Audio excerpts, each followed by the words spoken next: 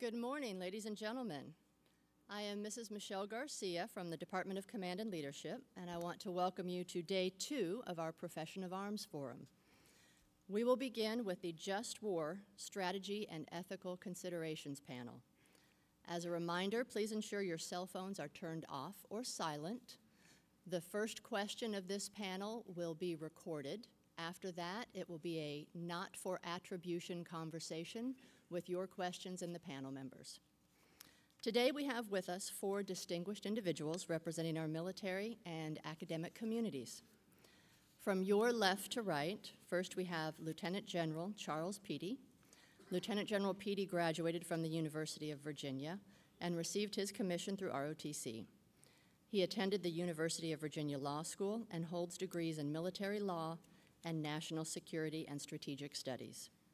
His operational experience includes Operation Restore Hope in Somalia, Operation Enduring Freedom in Afghanistan, and Operation Iraqi Freedom in Iraq.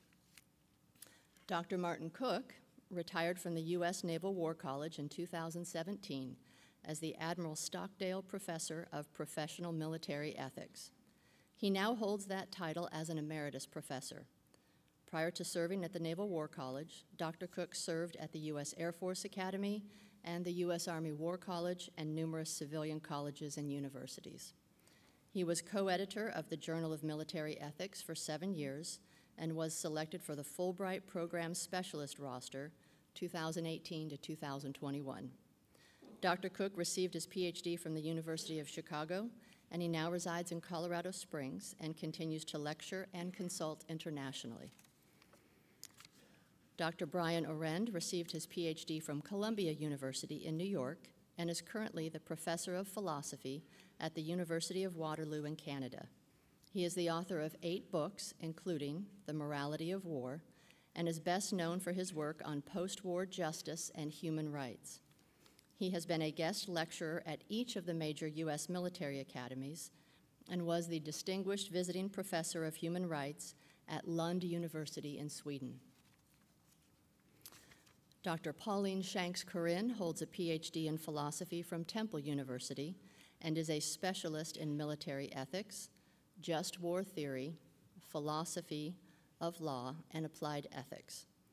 She is a published author and professor of military ethics at the U.S. Naval War College, College of Leadership and Ethics in Newport, Rhode Island.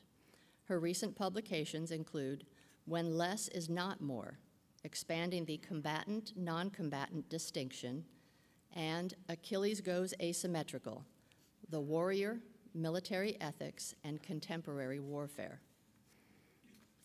Dr. Shanks-Corinne, gentlemen, before I go to the students for their questions, I would like each of you to take a few moments to state your thoughts on our ability to conduct a just war across the domains of land, sea, air, cyber, and space. At this time, we will stop recording. I'm sorry. Lieutenant General Peedy, will you please start? Stop recording now. Not yet. How do you hear me? You're good? Okay. Well, good morning. My name is Chuck Peedy. Thank you very much for the introduction, and thanks to the staff and faculty, particularly General Lundy, General Moranian, for the invitation. I feel privileged to be here, very humbled to be here with this panel of experts, and I would offer just a couple of observations, perhaps to get some of the conversation going. The ability to wage just war obviously is predicated on the notion, at least in modern times, that war is generally been outlawed as a matter of state, only authorized in matters of self-defense, authorized by the UN. We know that. There's an excellent piece, Chapter 3, of your readings from Mr. Cook, Professor Cook, Dr. Cook, that lays that out very clearly, I think. What I would offer to this group is sort of on the spectrum of the 17 capability gaps that General Lundy talks about. And I would add an 18th. And I would ask you to think about our ability to wage war in the future, should it be authorized as a matter of state, that is either in self-defense or as a matter of UN resolution. Assuming that occurs, the ability to wage war lawfully is affected by 2 things right now in my mind. One, it's the internal wiring that we've adapted to for the last 18, 19 years of COIN. You've heard this referred to in many different ways, but it hobbles, in my mind, our warfighting forces. It's the notion that we're fighting the last war and the next war. That is a highly constrained, policy-driven, entirely legitimate, but policy-driven constraint on the laws of armed conflict for the purpose of fighting a counterterrorism type of war. It results in the use of precision weapons. It results in the use of highly stratified decision-making. And it therefore produces a wired leader, including, and that includes all branches that are involved in this. It causes us to think in a peer-to-peer fight. It causes us to go through our wiring diagram for a COIN fight. And that causes hesitation, and that is lethal to our forces. So that's, to me, that's part of the 18th gap.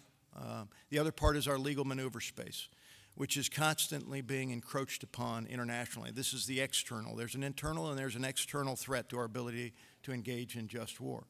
The external threat is there are countless groups, including the ICRC, academics, NGOs, who would suggest that because we have precision weapons, we must use them. Because we have loitering surveillance devices, we must use them. Because we can, well, for example, that we must minimize certain types of collateral damage to include things like mental distress in a civilian population. What we have to remember is that the LOAC allows for a great deal more than what we've experienced in a COIN setting. And that external threat constantly encroaches. And what we have to, in order for us to engage in ethical warfighting and just warfighting, we have to constantly remind ourselves that the LOAC circle of authorized use of force is much larger than the ROE circle of use of force. ROE is a subset of LOAC, and so my greatest concern as the Judge Advocate General of the Army is our ability in the next fight, assuming it's a peer-to-peer fight, is our ability to wage a measured, ethical, appropriate warfighting in the larger setting of LOAC. That requires training, experience, and that requires rewiring from a COIN-centric environment. I'll pause there. Okay, I want to raise, rather than answer a question, I want to raise some concerns that I've been thinking about it lately. These are difficult and profound questions, and I really do have more questions than answers. Why is that? I believe that the world right now is going through a period of profound change in its understanding of the international order in ways that may well undermine what has been for centuries a common understanding of the rules of state conduct and warfighting. And because I believe that's true, it's hard to see when and where a new consensus will emerge. The international system has no natural shape. When there is order, it is created and sustained by the efforts of human beings. And periodically, there are profound shakeups to previously agreed order, and I think we're in one right now. So let's think for a minute of how the order we've grown up with emerged. That system was created in Europe at the end of the horrible wars of religion that followed the Protestant Reformation. It was created at a specific place at a specific time, namely the Peace of Westphalia in 1648.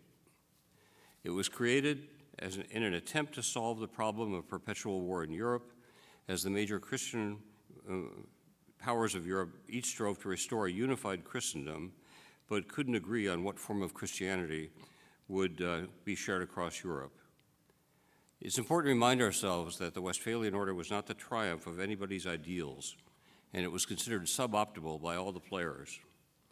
It broke up Europe into a new political entity, the sovereign state. It gave those states two fundamental rights, territorial integrity and political sovereignty. If states respected each other's territorial integrity, then states would refrain from invading each other, and if they respected the political sovereignty, of each other. It meant states were free to manage their internal affairs as they saw fit, notably including the right to persecute religious minorities without interference by other states, which was one of the major issues in play. So it's important to ask yourself, why does Calvin's Institutes of the Christian Religion have a letter to the King of France at the front of it? Because Calvin's trying to persuade the French king not to persecute Protestants, that Protestants are acceptable. Eventually, European expansion and colonialism stamped this Westphalian model of a sovereign state with territorial integrity and political sovereignty across the globe. But it's important to remember that it is very much a European Christian solution to a very European problem. Of course, now that Europe was religiously balkanized, the old Christian just war tradition would have to be rebuilt on secular foundations, most notably in Hugo Grotius' efforts to restore, Hugo Grotius, who argued that it could be grounded in natural law and shared human reason, and it would be valid, as he said, etsi Deus non doretur, even God does not exist, even if God does not exist. Eventually, this all evolved into the legal structures of the Hague and Geneva Conventions, into international institutions such as the League of Nations, the United Nations, the World Bank, and the International Court of Justice. But despite this appearance of universality, the fact remains that the whole system rests on European and largely Christian foundations. It is now rapidly becoming apparent that other cultural traditions are pushing back to radically undermine this system.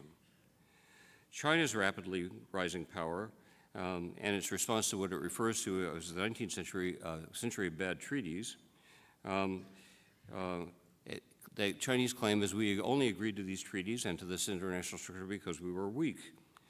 And now that we're back with real power, its activities in the South China Sea, which are in direct violation of the United Nations Law of the Sea Convention, to which, by the way, China is signatory, which has been ruled illegal by the International Court of Arbitration in the lawsuit from the Philippines. But PLA writers have published articles advocating what they call unrestricted warfare, an explicit violation of the fundamental tenets of just war, such as proportionality and discrimination. One of the best books on Chinese thinking about all this is called Never Forget National Humiliation. And in that book, Chinese-American scholar argues that now that the People's Republic has had to replace communism as an ideology, which doesn't really work after Tiananmen, with a more strident nationalism that has become Chinese master narrative. They're coming back to what they consider their rightful place in the world as the hegemon of all Asia and the Middle Kingdom, to which other states in the region at least should defer and pay tribute. Russia's invasion and claims of annexation to Crimea and the Donbass region of eastern Ukraine clearly breaks an understanding that European powers would not acquire each other's territory by aggression. If you told anybody 10 years ago that European territory would be acquired by aggression in our time, I don't think anybody would have believed you. Since Crimea has no land connection to Russia, they've now built a bridge to it. Vladimir Putin has described the fall of the Soviet Union as, quote, the greatest geopolitical tragedy of the 20th century, and sees his role as restoring Russia to its rightful place as a major power in world affairs. Iran's activities across the Middle East only rarely overtly rise to interstate warfare, but are framed largely in terms of Shia versus Sunni Islamic conflict. And of course, the U.S. government shows active distaste for international systems such as the UN, NATO, and so forth. Books with titles like The Jungle Grows Back and The Rise and Fall of World Peace have started to appear regularly on the bestseller lists. University of Chicago scholar Mearsheimer published recently a book called The Great Delusion, in which he argues that the whole appearance of a liberal international order and international law was itself illusory in the first place.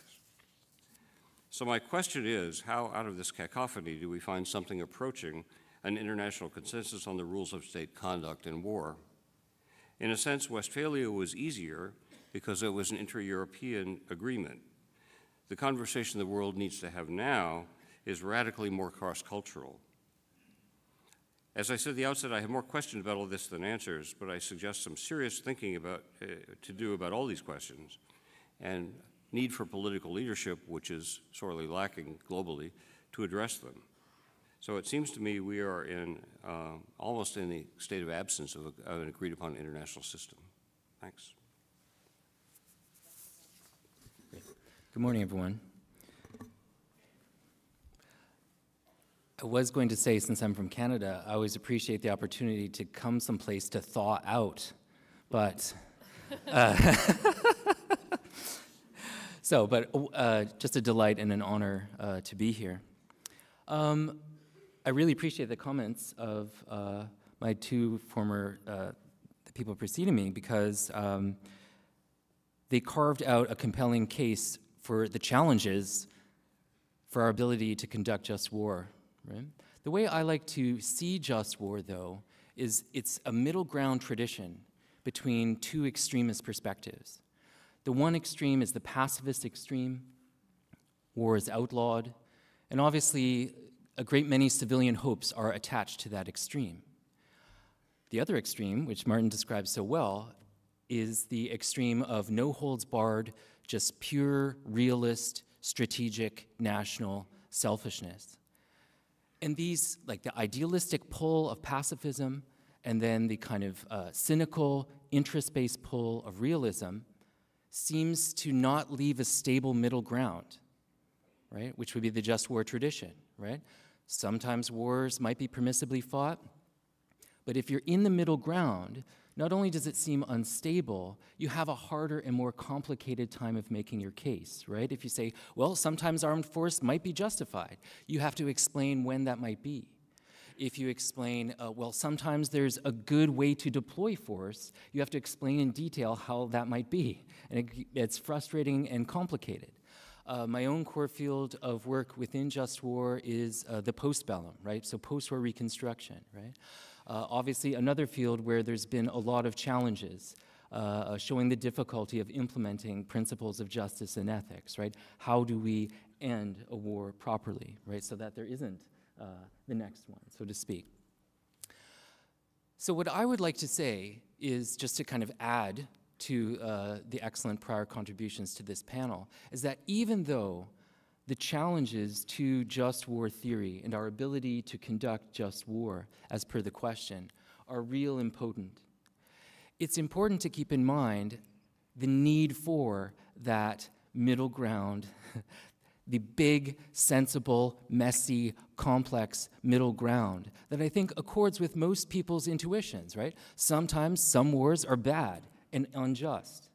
Resisting those people is therefore ethically permissible, but then we have to specify it. The key, I think, is not to get too caught up on what we mean by just war, right? It's not a vacuum-packed set of principles, right? It's an ongoing conversation that deals with things like new players, newly aggressive old players, new technology like cyber, right? Issues of character and will, right? Even the just war tradition itself is plural, right? Between more traditional forms, more revisionist forms that want to link the categories of ad and in and postbellum. And just war theory has been through a whole range of challenges before, but it has proved itself just as enduring and relevant and needed as a counterweight to the two more extreme traditions than ever. We just have to be patient and participate in the conversation. Thank you. Good morning. I'd like to start with a confession. Last week was the last week in my Just War elective, so I naturally took the questions we were given and ran them by my students. So any brilliance is theirs alone. Anything you don't like or disagree with is my fault. So I appreciate the comments here. I actually do want to build on Dr. Wren's idea of the conversation, because I think of just war theory as a mode of deliberation, a way of thinking about and having conversations about when war is just and how one might conduct war and what happens after war.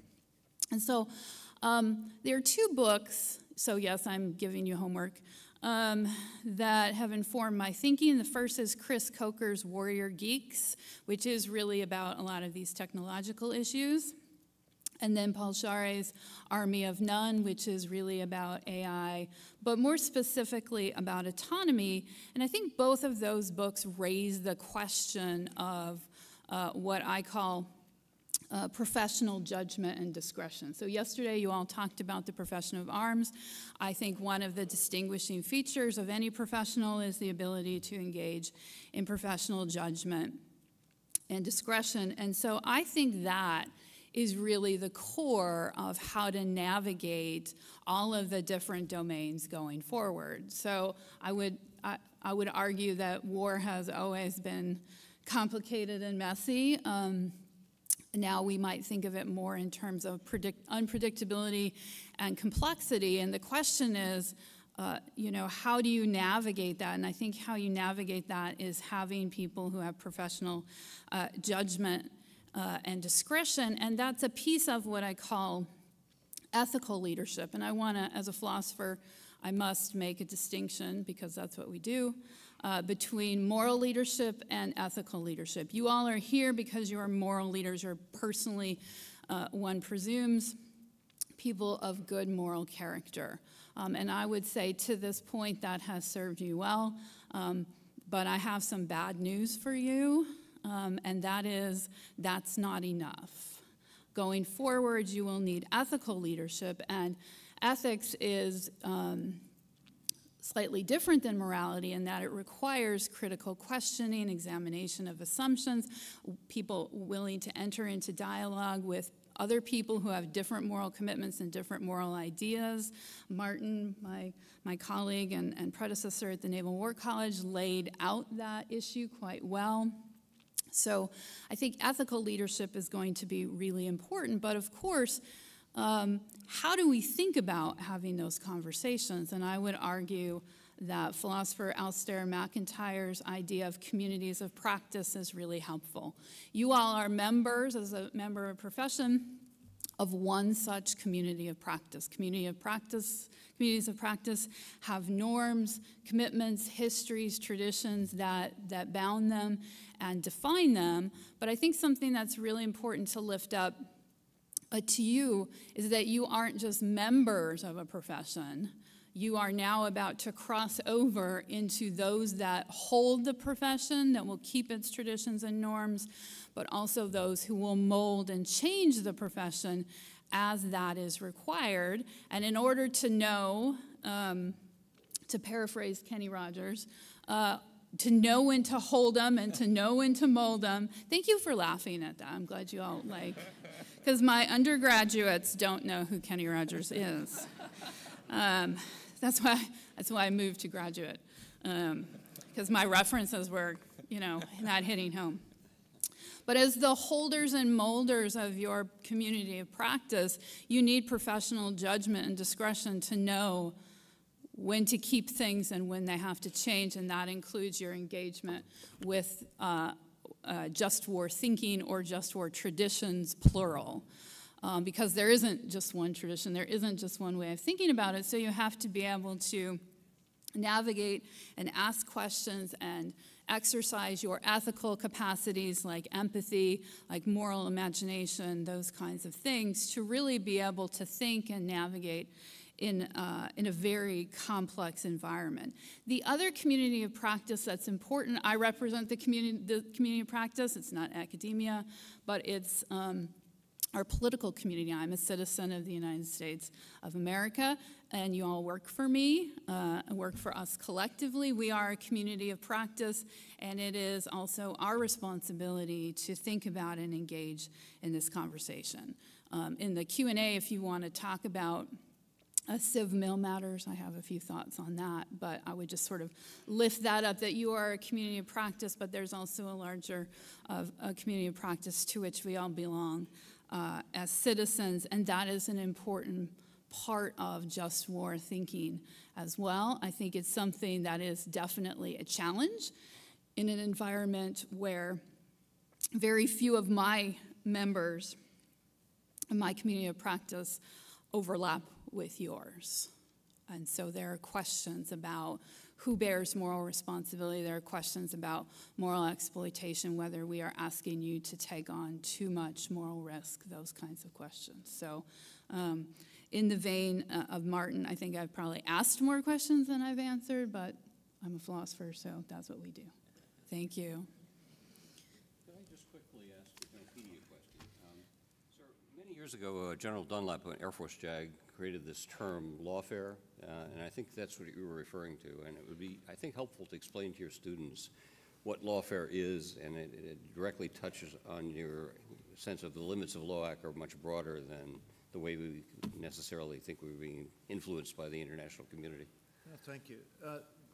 The idea is that somehow you can constrain through non-state practice. Remember, law is created by state practice, either by treaties or by custom of practice over time. So your law of armed conflict started as custom.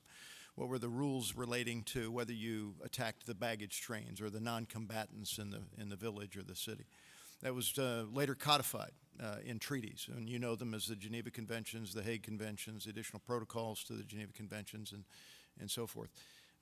Lawfare is the notion that there are other influencers that can create, or at least purport to create, state practice and binding precedent on us. And so what General Dunlap was referring to, and I believe what Dr. Cook would refer to, is the notion that, which I was trying to refer to, is that we have to know the law better than anyone else. And that means all of you that are professionals in the armed forces. We have to know the law so that when somebody suggests that we have to use a precision weapon, if we have them, we can confidently say, no, that's not what is required. That when you do a proportionality assessment, it doesn't require 48 hours of intel and human gathering. It might be desirable, it might be within your window of opportunity to do that, but you may only have less than 60 seconds to do a proportionality analysis. And you have to know with confidence that that is what the law allows. And you also have to know, Mosul is a great example. There's a great piece now out published. It's called What the Mosul Study Missed. And it's this notion that he refers to it. His name is Amos Fox. I believe he's an officer. He says basically it's called the precision paradox. You have a precision round that's fired at a target, and you get some effect, but you also get squirters. We refer to them as squirters. Spider effect. They run from the building to a new building. You use another precision weapon on the next building. You get a few measurable effects, and then another squirter, and then another precision weapon, such that you've now leveled, instead of one building, you've leveled maybe 4 or 5 using precision weapons. We have dumb bombs for a reason. They're lawful. And so we have to understand that the law allows us to use the dumb bomb. To avoid knocking down 5 buildings, we'll just knock down 1. It also has the effect of a grinding process through a city. If the academics perhaps or non-governmental groups suggest that we must use, or we must no longer use wide area explosives in urban environments, the ICRC does not legislate what the law of armed conflict is. They comment on it, but it is not the force of law. Lawfare is this notion that if the ICRC says with its moral authority you should not use wide area explosives in cities, we must comply with that. It's each one of you's obligation, along with mine as your Judge Advocate General, to know that that is not in fact true. We can use wide area explosive weapons in cities. We may choose not to. But what we found in Mosul, for example, is we end up firing 5 or 6 precision weapons when one dumb bomb could have achieved the greater objective, one building vice, let's say, 5. So I hope I answered your question, but it's a hugely important matter for, and this isn't just the JAG's problem, right? There's a reason you've got the judge advocates in your study groups. They learn from you, you learn from them, you learn what they do, they learn what you do. But fundamentally, it is always the leader, the commander's requirement to know what the law allows you to do, so that when you get the advice, you then ruminate on it and you make the decision what the right answer is. It's not the lawyer making the decision. You as the commander have to know the law. So I thank you for the question, but very important. Thank you to our panel members.